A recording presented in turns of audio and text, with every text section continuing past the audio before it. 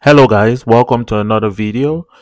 Today I decided to make this video to share with you guys how to completely remove the port 8080 or access your guacamole using just port 80 and using the root directory of Tomcat.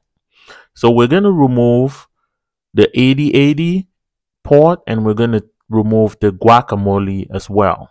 So at the end of the day, we're just gonna be able to access our guacamole instance using the IP address, or if you've configured SSL, using your DNS name or your domain name.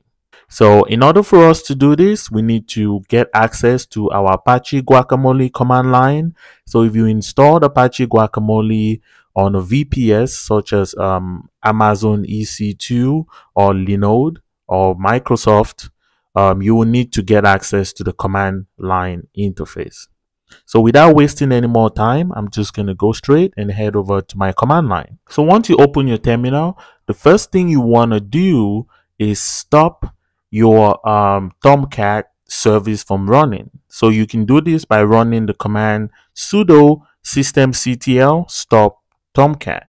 The next thing we're going to do is check and make sure that the Tomcat is actually stopped. So once you have this done, the next thing we're going to do is change our directory to the Tomcat 9 directory in the lib directory. So you're going to use the command cd to change the directory to var lib, and then we're going to do Tomcat 9, and in there there's a directory called web apps. So once you're in there, you want to ls. I'm going to clear my screen here so we can get a better view. You can see we have 3 files in here. So before you continue, I want you to be careful and pay close attention because we don't want to ruin your guacamole install. So once you're in this directory, what you want to do is back up and then you delete the guacamole directory. So you can back up and let it be. For me, I have it backed up for now and I'm not going to delete it until we're done with the tutorial. So we make sure that everything is working. So the folder we want to back up here is called the guacamole folder. So I'm going to use the move command and I'm going to say move guacamole to guacamole.back. So the .back just lets me remember that it is the backup for the guacamole folder that we're supposed to move or delete. Make sure if you're not logged in as root, you want to run this command as sudo. Okay, if I ls again, you can see now the guacamole directory or folder has been changed to guacamole.back. So once you have that done, so the next thing we want to do is back up the root directory in here as well. So we're going to change it from root to root.back. Remember, you can delete this as well, but we're going to wait until the end of the video to completely delete these files. That way, if we make any mistakes, we can go back and correct it. So for now, we're going to run the command sudo move root, and then we're going to change that to .back. So if we ls, you can see we've changed the file name, or we've backed up the root folder and the guacamole folder. At this point, what we want to do is rename the guacamole.war to root.war. So this is the most important part. So to do this, we're going to do the sudo and then we're going to do move again.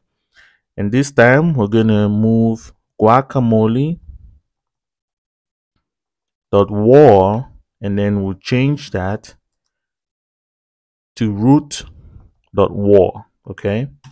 And so once you run that command, we're complete.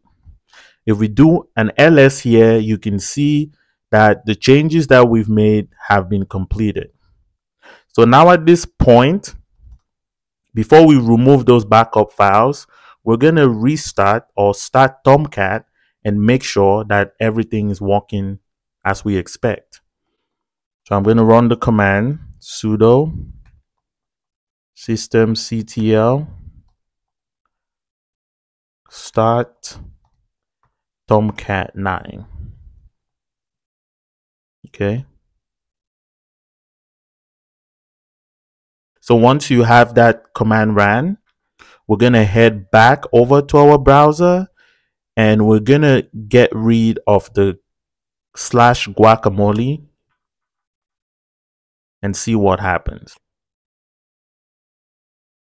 Now you can see we are able to access our Apache Guacamole without the guacamole listed on the browser. So at this point, the last thing we need to do is make sure Apache Guacamole uses port 80 instead of 8080.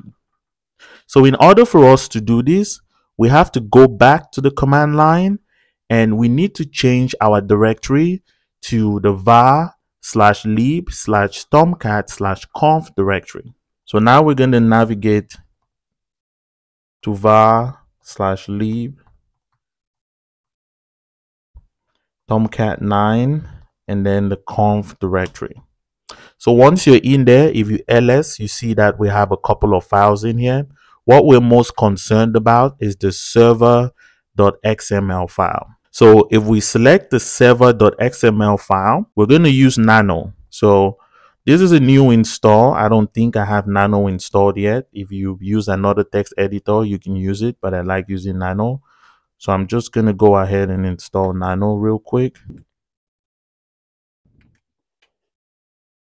Okay, so now that that's complete, we're going to go ahead and open the server.xml file. So once you open that file, there's only one thing we need to change here. So you want to head down all the way to where it says connector port.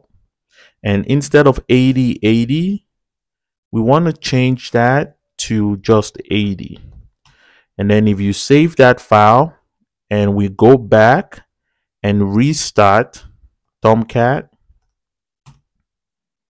if we go back to our browser now and get rid of the 8080,